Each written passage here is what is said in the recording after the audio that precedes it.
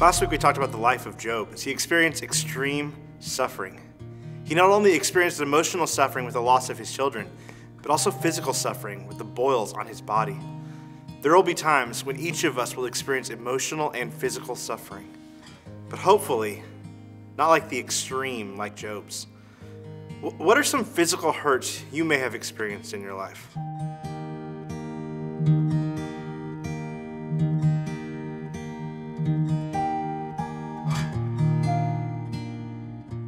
Yeah, so sometimes my sons, they leave Legos out on the ground of the house, and sometimes if I'm walking through the house, I'll step on them with my bare feet. It hurts so much. Right? We all know what pain feels like, but there's also other ways that we can get hurt. Someone can call you a name, or you can get left out of something. We get hurt emotionally. So maybe what are some emotional hurts that a person might go through?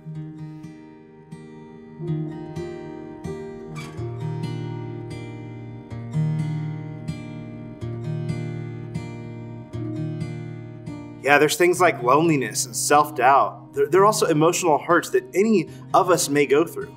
And when hurts last for a long time, we call it suffering.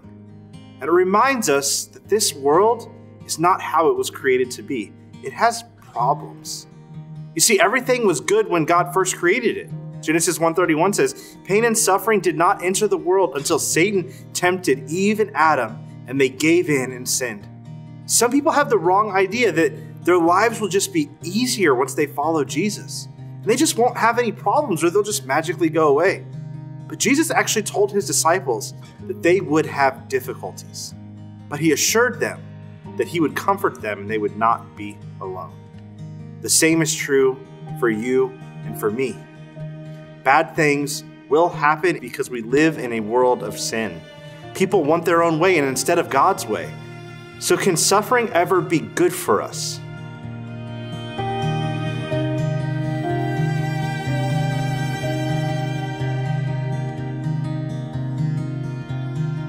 Yes, through those hard times, we can help to focus on Jesus and grow our faith. It also helps us develop compassion and perseverance in us. James 1:2-3 and verse 12 says, "Count it all joy, my brothers and sisters, when you meet all kinds of trials, for you know that the testing of your faith produces steadfastness." And then in verse 12 it says, "Blessed is the man who remains steadfast under trial, for when he has stood the test, he will receive the crown of life, which God has promised to those who love him." That's an interesting thought. When we go through trials, we should be happy. More importantly, we should have joy because it helps us to trust in God more. So first, suffering or trials produce joy.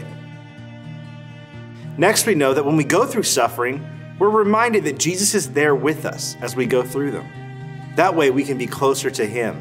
2 Corinthians 1:3-5 says, "Blessed be the God and Father of our Lord Jesus Christ, the Father of mercies and the God of all comfort, who comforts us in all our affliction," all of our pain, all of our suffering, "so that we may be able to comfort those who are in any affliction with the comfort with which we ourselves are comforted by God.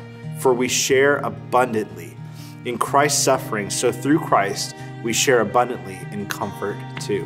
Man, that's a great promise from God that when we experience pain in our lives, God wants for us to come to him for comfort.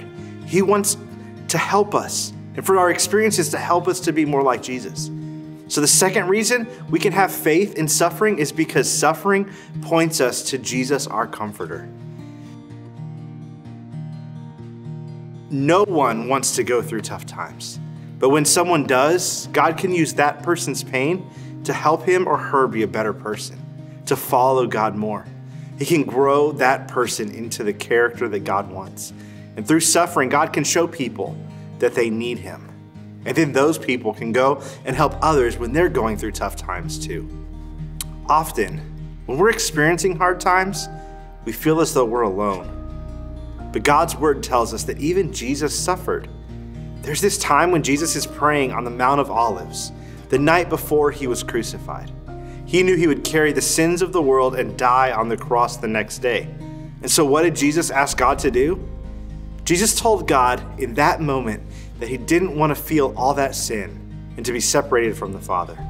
But even more than that, his desire was to do what God knew what was best.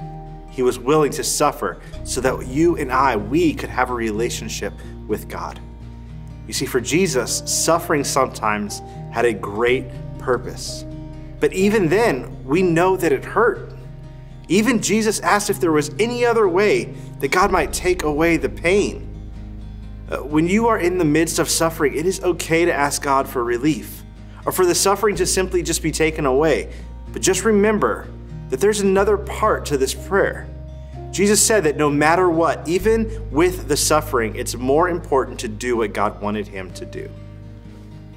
It's important to know that suffering and trials is what this world has to offer. In fact, Jesus tells us this. He says in John 16:33, I have told you these things so that in me you may have peace. In this world you will have trouble, but take heart. I have overcome the world. This is the most significant part of suffering. That no matter how bad, Jesus overpowered it. No matter how painful, Jesus has been through it. That means Jesus can comfort us whenever we go through suffering.